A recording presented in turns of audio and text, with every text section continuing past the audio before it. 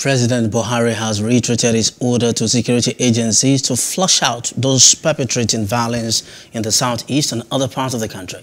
The president paid tribute to members of the Nigerian armed forces who recently lost their lives in the region. He pledged that the federal government would deploy its strength to protect innocent and hardworking Nigerians from terrorists and those causing breakdown of law and order in the southeast region.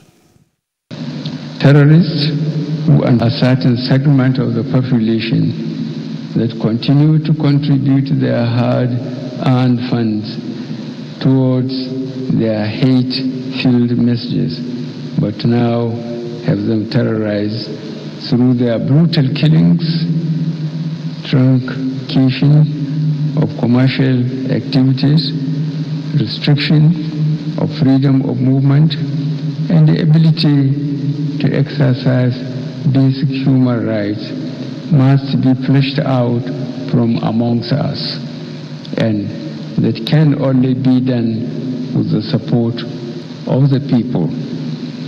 I have listened carefully to the various appeals from the elders to the traditional leaders regarding a wide range of options, and as I have said previously, this matter remains in the full purview of the courts, where it will be properly educated. Hello, hope you enjoyed the news. Please do subscribe to our YouTube channel and don't forget to hit the notification button so you get notified about fresh news updates.